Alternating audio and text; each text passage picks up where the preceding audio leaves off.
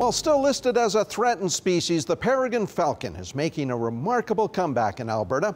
Back in the mid-70s, this raptor was all but gone, but thanks to some significant conservation efforts, there are about 70 nesting falcons to be found in our province. We take you now to one of the more unique sites to be found in Alberta.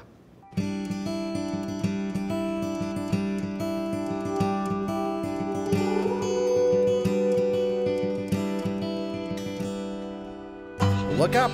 Look way up. Can you see it? Well, that box contains a family of peregrine falcons. And on this day, the chicks that hatched here just a few short weeks ago are going to be banded. Now, this nesting box was set up on the stack at the Genesee power plant back in 2005. And ever since, well, it's been home to a nesting pair of peregrines. Meet Jennifer Linder with Capital Power. It's going to be her job to make the trip up the tower to retrieve the chicks so they can be banded. When you grab them from the nest, just put your hand on their back, okay, and then just scoop them up under there. Then they'll squeak a bit, but they won't be, and they might be footy a little bit, but they don't have any strains, so okay, at this age. And then when you're putting them into the bag, just put them head first into the corner, okay, and hopefully they'll stay there. Well, let's hope so, because it's a long ways down. Good to go. To gain access to the box, Jennifer takes a service elevator.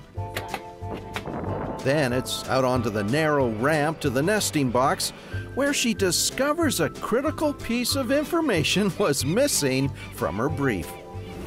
How does the door work?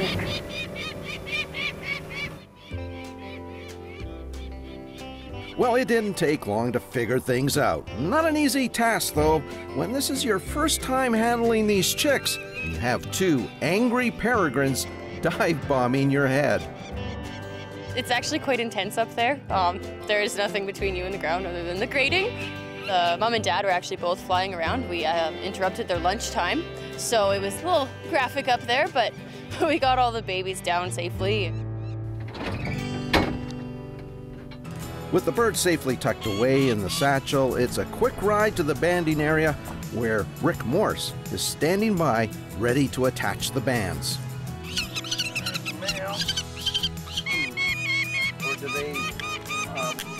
And while the banding is taking place, Gordon Court had an opportunity to check out what these chicks have been chowing down on. That's the lower mandible of a Franklin gull. This was a species we prefer them not to eat in Alberta. The entire population of Franklin gulls that nest here in Alberta winters off the coast of Chile, where we still have quite a bit of DDT residues. And it certainly appears that the local habitat has everything that these peregrines are looking for. They have quite the feast out here between the gophers and the pigeons and mice. So we have a actually very natural rodent control system. So. Protecting this environment is a priority with Capital Power. What's good for the peregrine, it seems, is good for many other species as well.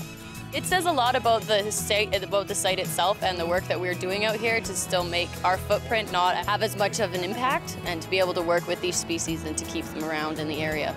Now you can keep track of the next set of peregrine chicks by logging on to this site.